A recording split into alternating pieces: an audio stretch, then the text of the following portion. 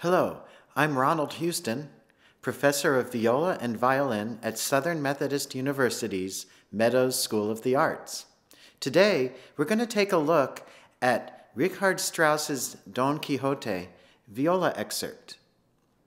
This excerpt is wonderful for the viola because it shows off a myriad of colors and characteristics of the viola.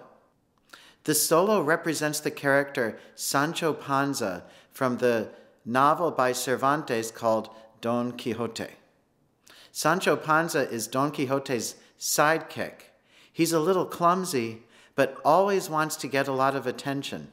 And finally, he gets it here.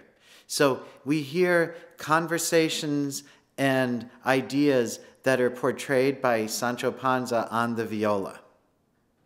This excerpt can be found on almost every principal viola audition that there is. So it's very important to learn and very important to understand the character and the style of this beautiful work. Today we will listen to Marco, my student at SMU, perform the excerpt from Don Quixote by Richard Strauss.